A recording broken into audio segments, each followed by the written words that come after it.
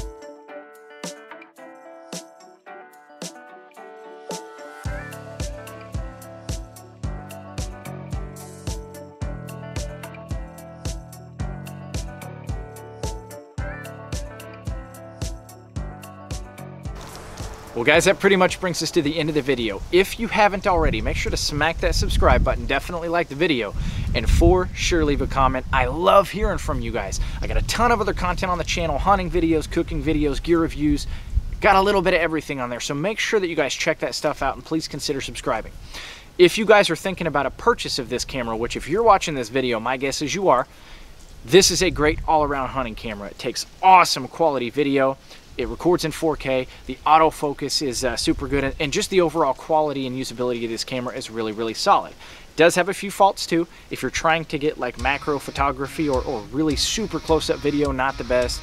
Harsh sunlight, also not the best. And if you're really wanting an aggressive zoom, 300, 400, 500 yards, this camera may not be the best. But generally speaking, if you're looking for an all-around good camera for filming hunts or outdoor use in general, you're going to be extremely satisfied with this one, and hopefully these footage clips helped you make your decision.